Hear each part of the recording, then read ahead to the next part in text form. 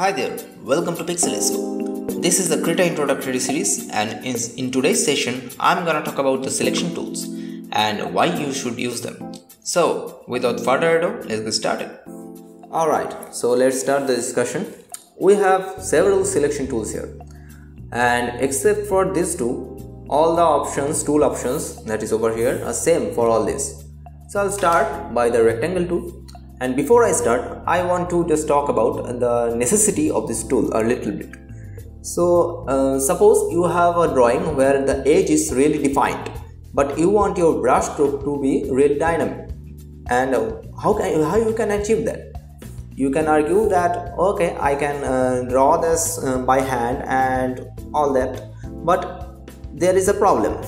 That is, you have to be really stiff, and you cannot achieve that kind of dynamic brush. I mean, you can achieve, but it will be really hard, and there will be the problem of stiffness. And so to limit your stroke to a defined boundary, the selection tool will help you.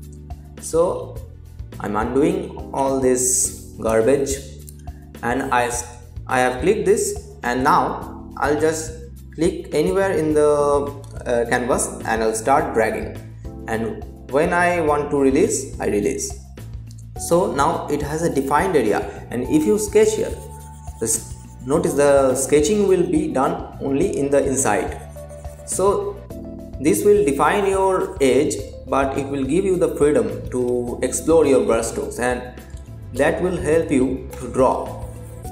So this is really essential tool. And so let's explore the tool options here. So there are two modes. One is pixel selection and vector selection. I'll talk about the pixel selection for now.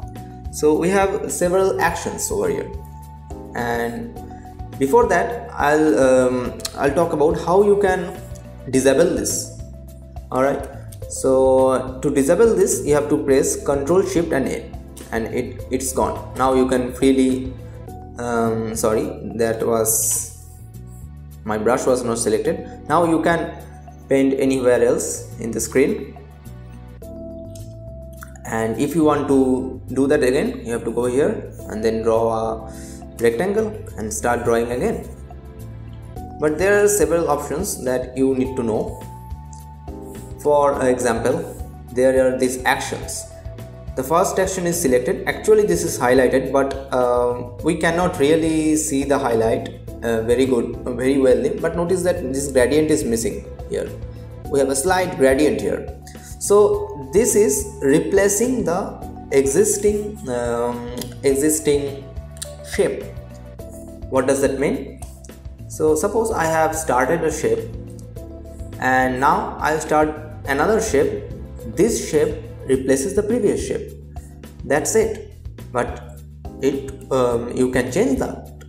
So in order to change that, I just simply click Ctrl Z, that is undo, and if I change this to suppose this is my intersect, so it will select the area that is intersected between the old and the new selection. So that's this.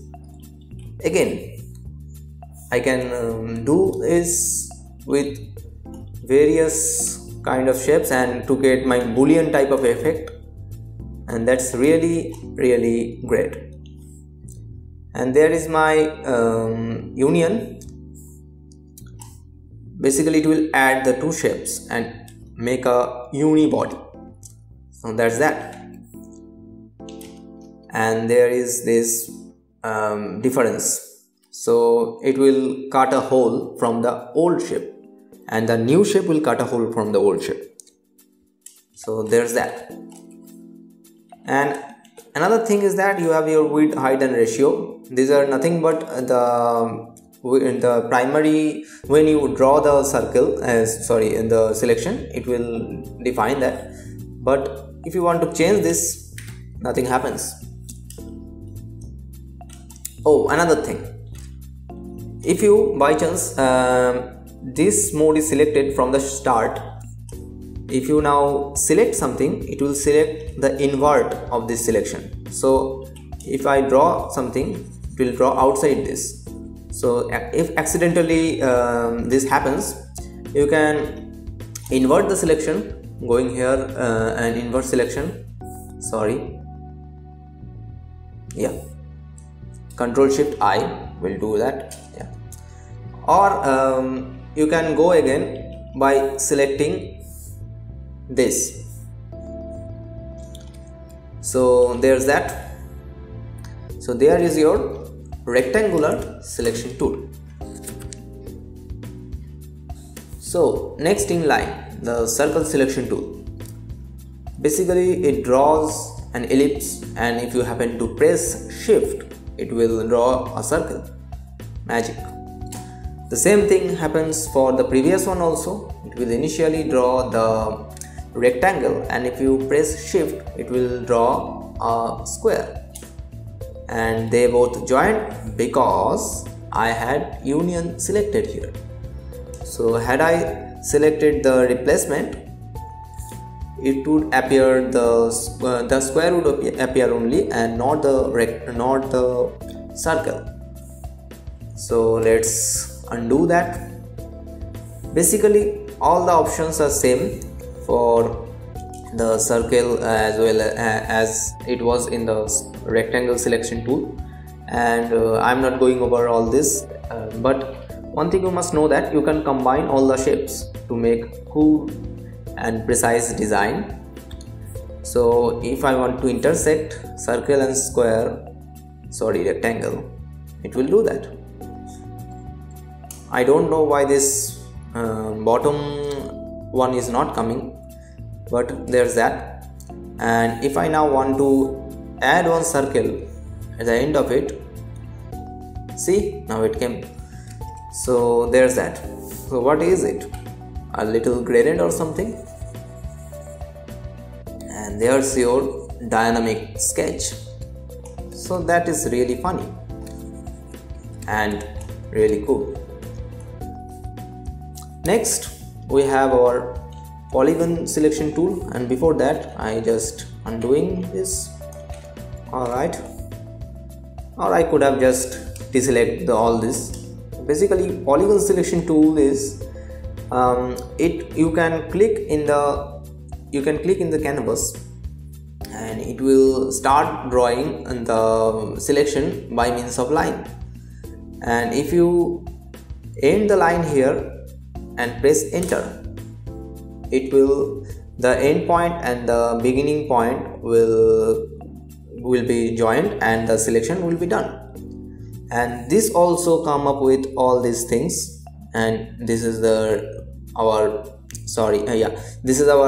replacement, this is our intersection. So if I intersect something, so there's your shape, and this is your polygon selection tool. It can be really beneficial for make drawing or something which has very defined and mechanical shapes, and that mechanical shape doesn't include the circular shapes. So there's that. So next in line is our outline selection tool, and basically here you just draw it and it appears.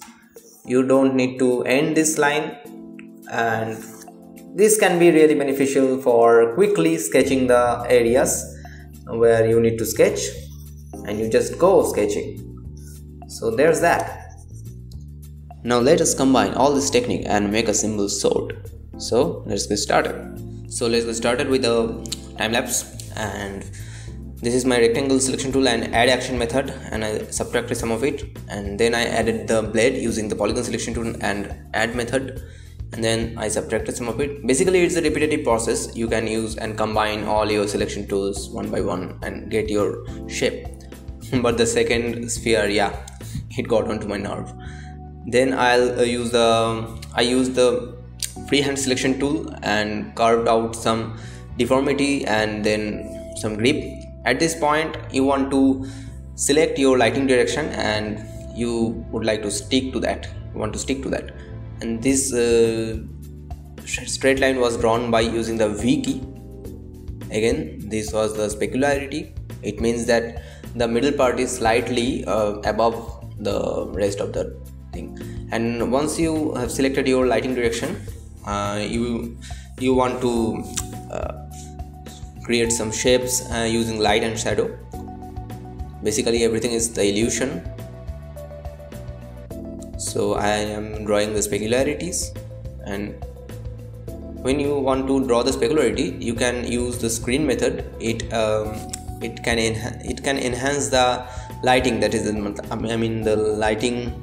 lightness. And then if you want to have the shadow, then you might want to use the multiply method. Those are faster for going to the same result. And I am following the light direction. Yeah, sorry about that. I was not sure where to start next. And then I chose the smooth brush and started drawing the blade, and then the shininess of the blade, which will be emphasized by the broken areas. So basically it's just the repetitive process of the same thing. And now I'll start the handle. So it will be deeper, and I am trying to figure out the lighting direction and the specularities. And as the areas are slightly above the field, then in that case those are more specular than the rest of the area. And this is a shadow, so, and which is facing the light, that will be more specular in that case, and which is opposite to light, that will get the shadow.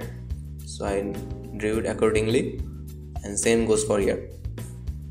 So basically this selection tool allows you to draw freely without worrying about the border or anything about that.